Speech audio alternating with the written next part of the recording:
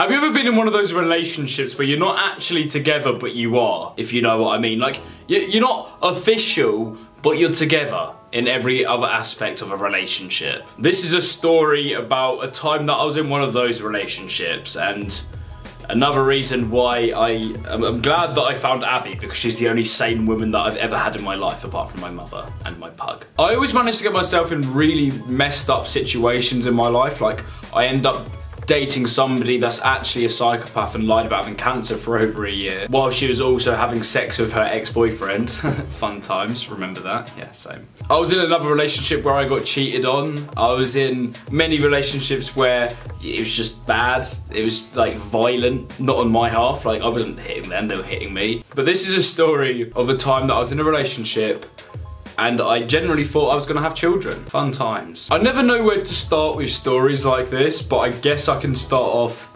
at the beginning because that normally makes the most sense, I guess. So about 2.5 years ago, I met this girl at a park in Cambridge. Like, people at my age, for some reason, used to organise a time where they would invite loads of their friends around into a park and just get drunk, and some people would do drugs, and it was just weird. Like, not a house party, but it was like a house party with speakers and everything in the middle of a park in Cambridge. It happened all the time. It was really fucking strange. If you guys are from around Cambridge and you've seen these things, you'll know what I'm going on about. So anyway, I met this girl at this park party. There you go, that's what, a park party. I hadn't been single for that long at this point. I'd just broken up with my last proper ex before Abbie.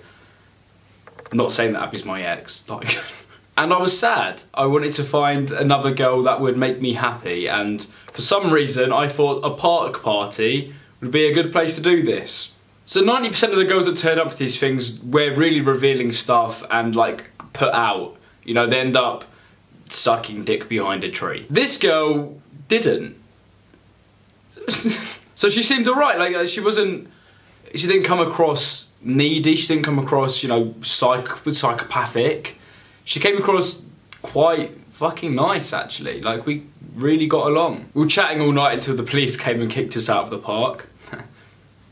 Fun. And you know, we like exchanged numbers and everything, and we organised to meet up like that weekend, like the following weekend. And you know, I thought, shit, I've found another girl that I can actually be with. Like, I'd just broken up with my ex, and obviously it was definitely a rebound for me, but you know, I thought that we were compatible after this one night out at a park, drinking alcohol, not thinking that that changed anything. So anyway, we kind of like meet up the following weekend, and like we're chatting and everything, and like one thing leads to another, and we have sex.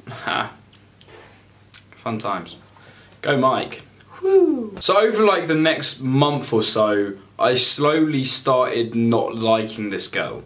Like, there was something off. Like, if you guys have been in a relationship and like, you know what I mean? Like, we weren't actually together, but we weren't not together. We were kind of linking.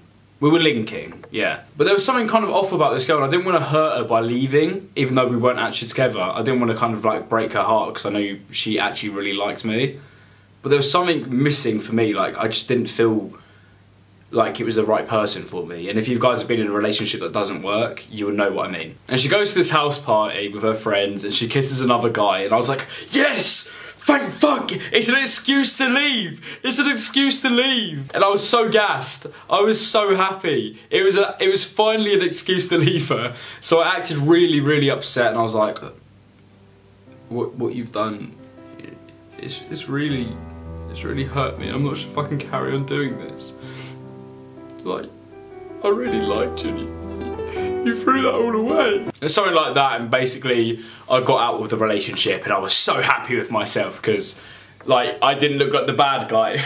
And I know it's probably a bit of a dick move, but I didn't want to be with her, and I didn't want to break her heart. And then she made a mistake, and I used it to leave. I know it's a dick move, but I was so happy. I used to be a bit of a dick, I guess. And life kind of went on. For the next couple of months, life went on. And maybe 2.5 months later, I was around my best mate Ellis's house, and I received a text message. When I read the message, it wasn't from a number that I had saved, so I was a bit like, okay, what's going on here? This is around the sort of time that I started getting a little bit popular on Facebook. Like, before I was a YouTuber, I made Facebook videos. So it was around the time that I started getting popular on there, and I thought, oh, fuck, my number's being leaked. But then the text kind of said, on the lines of, I know stuff didn't work out between us, blah, blah, blah, blah, blah. We need to meet up soon, I've got some news. So I was like, shit, is this, let's just call her Stephen for the purposes of this video. So I was like, shit, is this Stephen? So I messaged back, obviously saying, who is this, like any sane person would. And they replied back, yeah, it's Stephen. So I was like, shit, like, what's happened? Fuck. I started like panicking, right? Because me being 18 years old and not thinking about my life, I didn't use a condom. So if you guys take anything from this video, if you have sex, use a condom. Because I've made many mistakes not using condoms, so do it. It's a very good tip. Believe it. So I organised to meet her that night, and I got on my little 125cc motorbike and I drove up to where I organised to meet her. The first thing I noticed when I saw her was that she did actually look a bit bigger. Like, she did look bigger. Not fat, but like bigger. So I kind of like get off my motorbike, I go up to her and she's like crying and stuff, and like, I'm not a bad person. So she starts crying, and obviously I'm going to comfort her regardless of our situation previously or anything. So I kind of gave her a hug. I'm like, are you alright? And when I mean she was crying, like, it's not like, it didn't look like fake tears. Like, you know when you see some people cry and you can tell it's fake or it's put on or it's over exaggerated, like she generally looked devastated. So it made me worry a little bit about what she brought me here to see. Like, I thought maybe like her dad or mum had died or something, and I was like, I don't know, I just felt really bad for her. And then she tells me that she's pregnant. What do you do at 18 years old when you hear that news from a fling? Not even an ex-girlfriend, like a fling. I was 18. What do you do with that news? Like, seriously. I'll tell you what I did with that news. I said, is it mine? Go Mike. Best thing that you can reply back, isn't it? And she's like, yeah, you're the only person I've slept with. Ever.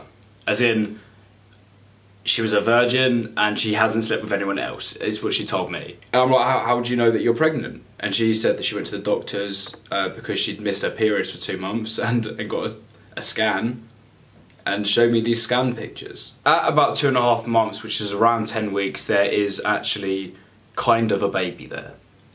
The pictures showed a face, hands, legs, arms.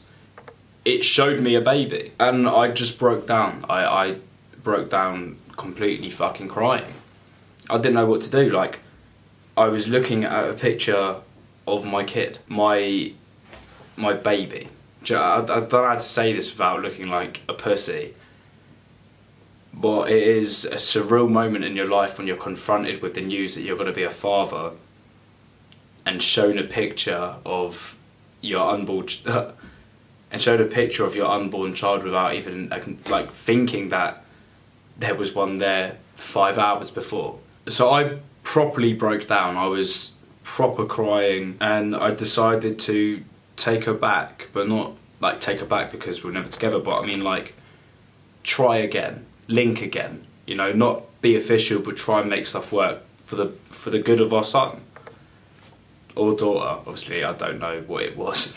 You know, I was really excited about this, but I was too young to tell my parents. I was too young to tell anyone, really. So I had to keep it all a secret from my family because I didn't want people to be disappointed in me for getting somebody pregnant that I wasn't even with. So we go through this like extra couple of months of being back together, but not being together, like I said at the beginning, like linking. And I stay around her house one night. You know, she seems to still have the same amount of belly swelling as she did when I first met her, which I thought was strange, but I didn't really think anything of it. Like, I'd already been lied to about having cancer at this point, and I was like, what are my odds of somebody lying about fucking being pregnant as well?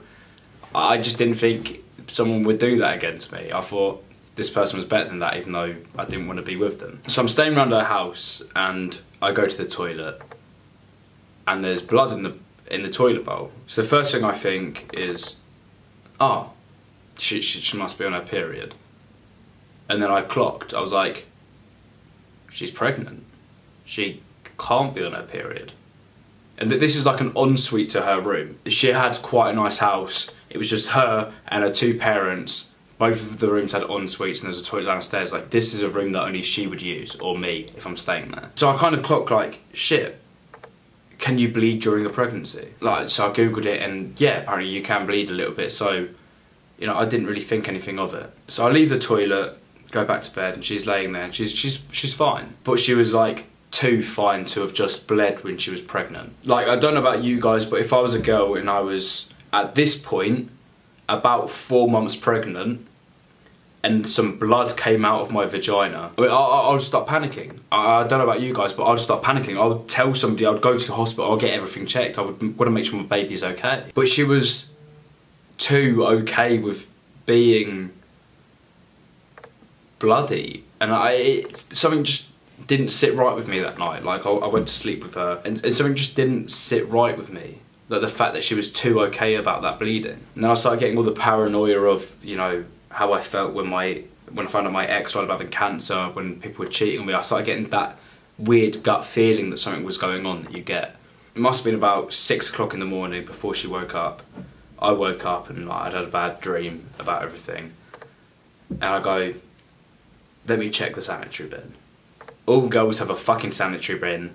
Let me check it. If there's a tampon in there, if there's anything in there, I'm leaving. Like, if there's a tampon in there that's fresh, something's going on. Something's definitely going on. I know this sounds really, really fucking weird, but I go back to the toilet, pretend I'm going for a wee, like turn on the tap, open the sanitary bin, and there is a fresh looking period pad.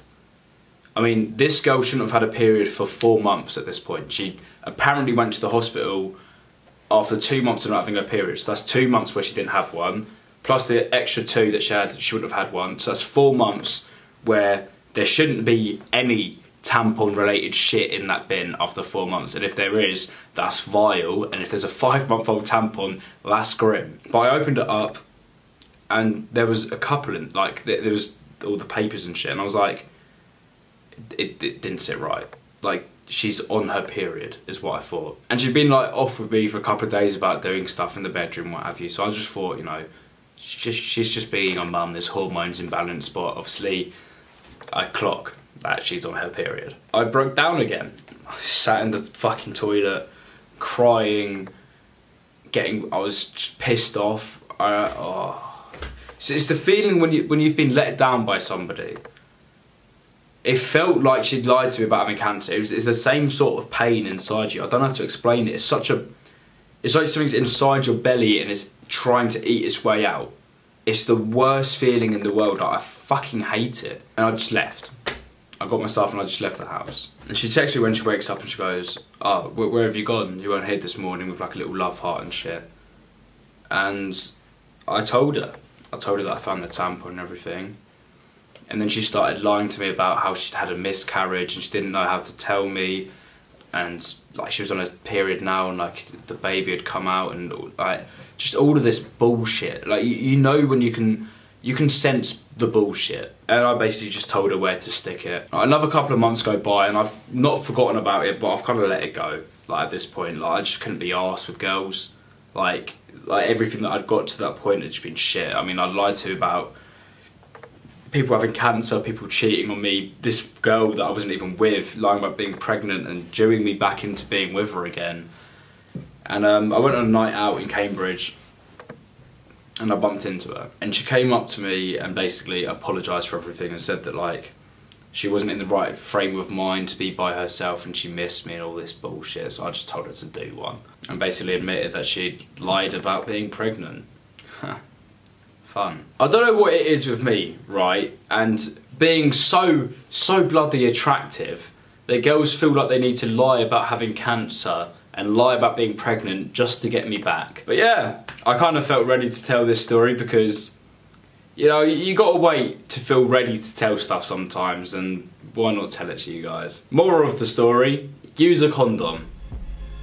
That's it. I'll catch you guys in the next video. Peace.